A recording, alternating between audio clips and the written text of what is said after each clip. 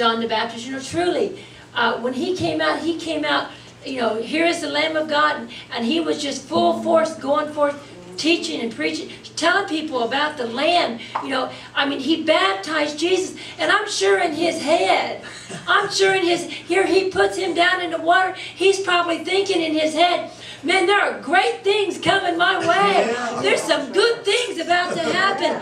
I mean, I'm sure the people around him are saying, gee, John, you're really in there. You're right in there with Jesus. You're right next to him. I mean, not only your family, but man, you has the privilege of putting him down in the water.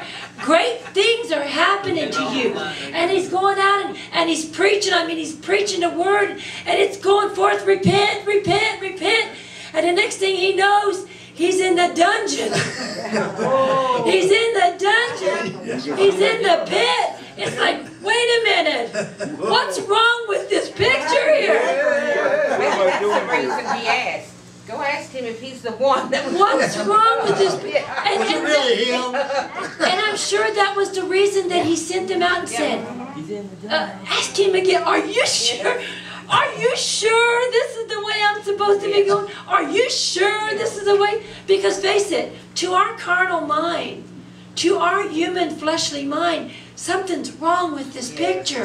Come on, I've been out here doing everything I'm supposed to do for the Master. I'm preaching the word, I'm doing everything I'm supposed to do. And now I'm in the pit, and the next thing you know, he's out there and he's on a guillotine and they're going to cut off his head. Yeah, head on the charge. What's wrong with this picture? But you know what? The word says sudden death, sudden glory. Sudden death, sudden glory. And I'm sure when they came back and they said, oh, John, you won't believe. He's healing the blind. You know, the lame are taking up their beds and they're walking off. It is amazing. The flesh has come back on those who have leprosy. You would not believe the miracles he's performing.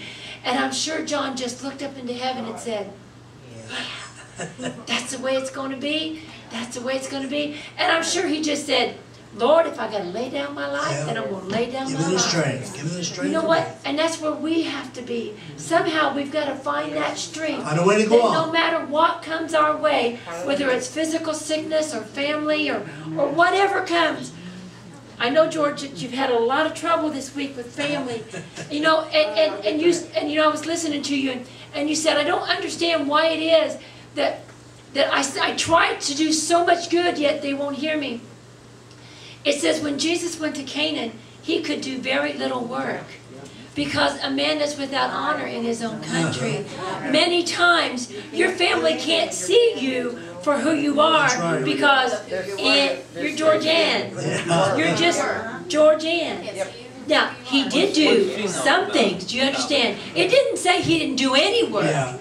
It just said he was only able to do a few things. He couldn't do many work. You may not see what you're doing, but you're doing work. That's right. Something's being accomplished, and the enemy just doesn't want you to see the benefits. That's right. And you just got to keep your head held up. Keep looking forward. I mean, because you know it's a hard work out there. It is. But you just got to keep pressing on, pressing on, because every now and then you get these little blessings that come, like you holding that little blessing this morning. You know, you have to hold on to what you know is truth and what you know is factual. And it doesn't matter what the world says. It doesn't matter, you know, they'll come up with all kinds of excuses. You keep your sight set on God. Yes. You keep your sight set on Him. Because you know what? If we had hope in this life only, as Paul said, I would be of all men most miserable. We may not have all the cushiony things that the world has. Face it, they're all in debt to their eyeballs. You ever see that commercial where the guy's out there with cleaning his pool?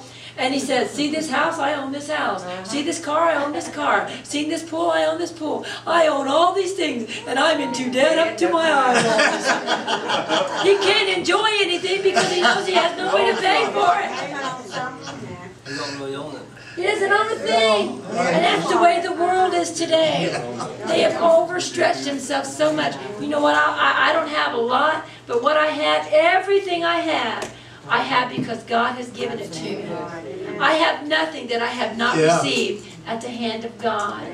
Whether it's my physical health, whether it's my home, whether it's the squishy little pillow that I have to sleep into, everything I have because God's made a way for me. I thank Him for that. Praise the Lord. Amen.